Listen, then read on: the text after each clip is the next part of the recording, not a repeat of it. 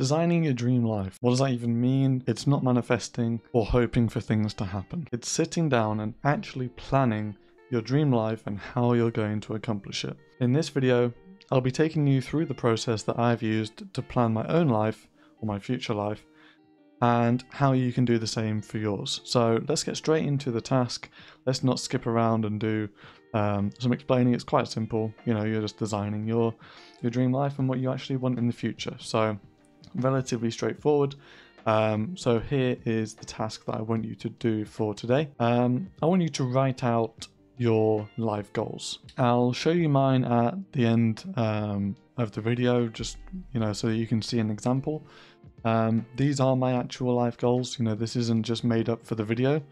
And as I kind of progress through this series, you'll be able to see how that's broken down all the way down to what I'll be doing tomorrow. So really, it is a massive plan from 20 years to tomorrow.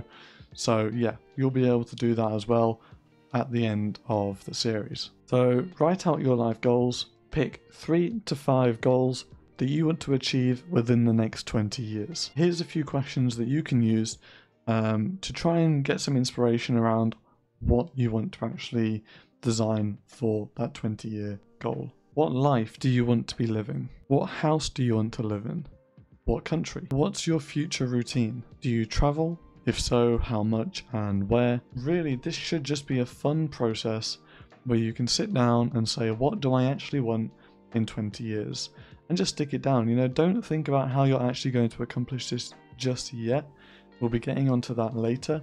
But right now, just have fun and say, what would I want if I could have anything? So as promised, I'll put my life goals up on the screen just to give you a little bit of some inspiration and for you to see what my goals are. This is a process for 2 things really: for transparency, for you guys to see what my goals are and to say, you know, and to keep me accountable, you know. So, you know, keeping accountable, transparency, I think that is a very good thing for the channel, and to help you guys to say, you know what, I can do this as well. And don't be scared to, you know, share it with family members or whatever. So I'm putting myself out there. We'll see how it goes. Yeah, here are my life goals. So there's a few of them. I'll go through them and why I've picked them. But the first one is living a happy, stress-free life. I don't want to have an overly stressful life where I struggle with finances or people telling me what to do. I also want to own a seafront property. Hearing the waves as I wake up, this is something that's massive for me because I've experienced it on holiday and I just love the sound of waking up to the waves.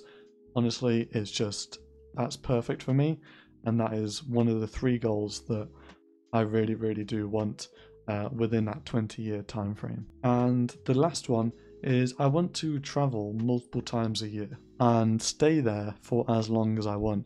I also want to add a little bit on the end of that as well. Stay there for as long as I like without worrying about the financial cost.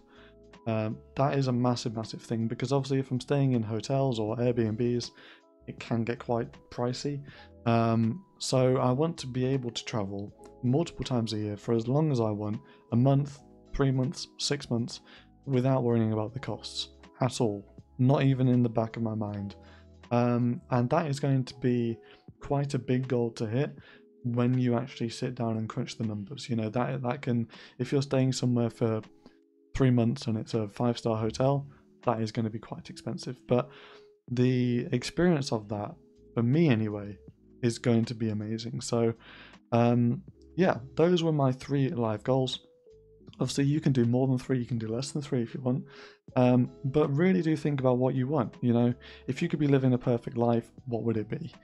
Put that down on Miro, and yeah, don't think about how you're going to accomplish it just yet. So I hope you've enjoyed this video.